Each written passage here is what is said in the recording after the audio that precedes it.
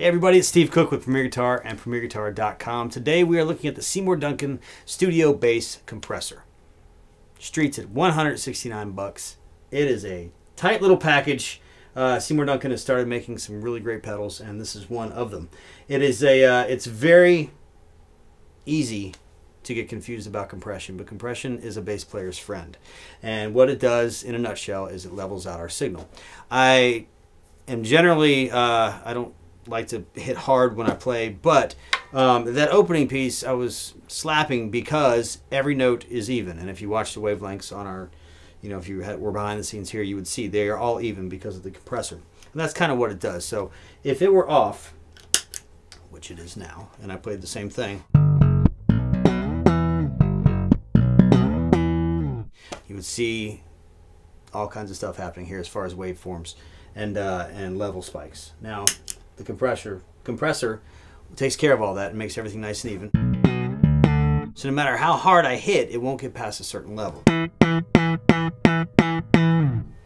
that's the beauty of compression for bass.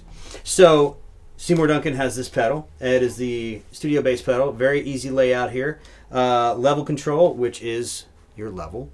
Very self-explanatory. We've got the blend, which is a unique sort of feature here I'll talk about in a second. The attack, which is from 8 milliseconds to 27 milliseconds. And then the compression, which goes from a 1-to-1 ratio to a 20-to-1 ratio. Excuse me. This little toggle in the middle is interesting because it is a frequency toggle. And what you can do here is you can let in the frequency of your uncompressed signal. So your original bass tone, you can add a little bass or a little bit of mid-range to it, or you can have none. It's right there in the middle, which is really cool because it'll give you either more definition or a little bit more ass, if I may say that word. Okay, so the blend control is just that. It's a blend of your original signal with the compressed signal, so you can have as much or as little as you want, which is a great feature. So you're not having to split off your bass signal into two different paths. So again, the original opening piece was a very hard compression, and I'm going to go through a couple different settings on this so you can get sort of an idea of what's going on. So again, the original compression.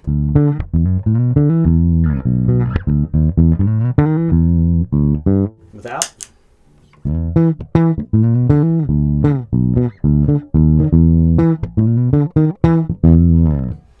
You can hear how it colors your tone a little bit.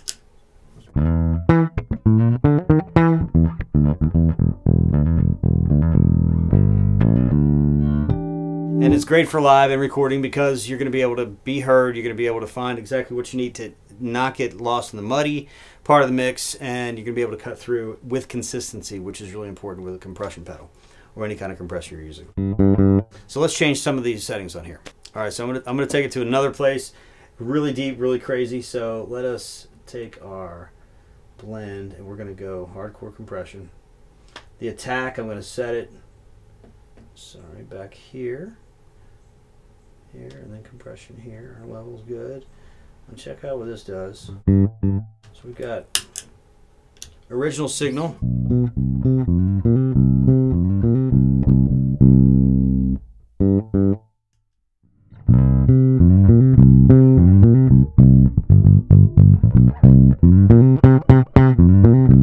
Again, you can hear the compression. Excuse me, hear the compression kicking in when some of that high stuff. You can hear it's kind of squashed the nose a little bit.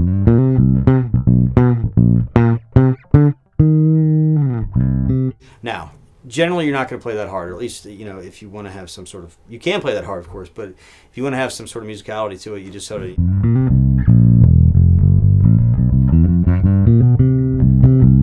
You let the pedal sort of do the work rather than trying to max out the pedal. Just let it hit when you're inconsistent.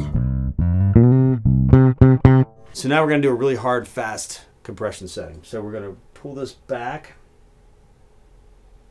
Have that there. Have that there. Let's go down here. And now the tone is totally squashed. You can hear it up top especially, but it keeps everything in this really, really small place.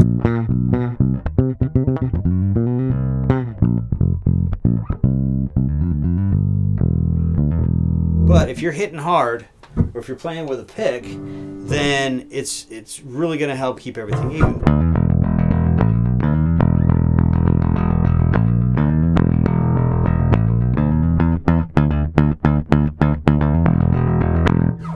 Now let's try it without the pick.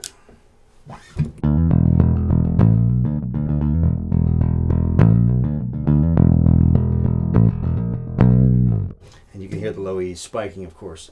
So that's why you use compression, is to keep yourself even. Compression for bass, or compression in general, is a very slippery slope, and Seymour Duncan with their new studio bass compression pedal has given you a pair of skis. How'd you like that metaphor? No, it's a really cool pedal. It's rugged, 9-volt, true bypass, soft knee compression. You can look that up, soft knee versus hard knee compression, in your own time, but not right now, because right now we're talking about this. And really easy layout.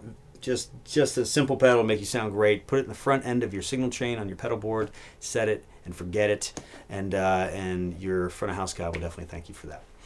Check out this review demo again in case you missed anything, or you can see other ones, or you can go see Perry or John, or you can go check out what John's playing. John Bollinger plays things that I can't even comprehend, but I'm trying.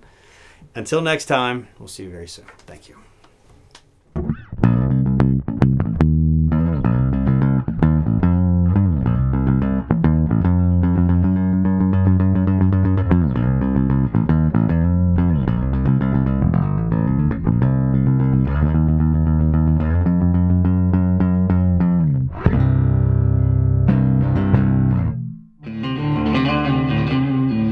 Don't forget to sign up for PG Perks, your all-access pass to exclusive gear giveaways and discounts on PremierGuitar.com.